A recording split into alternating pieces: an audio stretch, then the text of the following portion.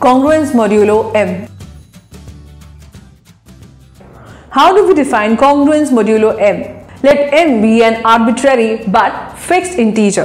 Let A and B be two integers. Then the integer A and B are said to be congruence modulo M if and only if A minus B is divisible by M. Let us understand this concept with the help of an example.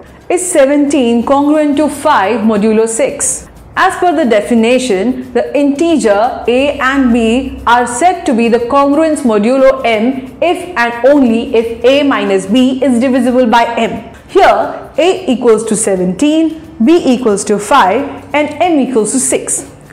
So, A minus B equals to 17 minus 5 equals to 12. We know that 12 is divisible by 6. Therefore, 17 is congruent to 5 modulo 6.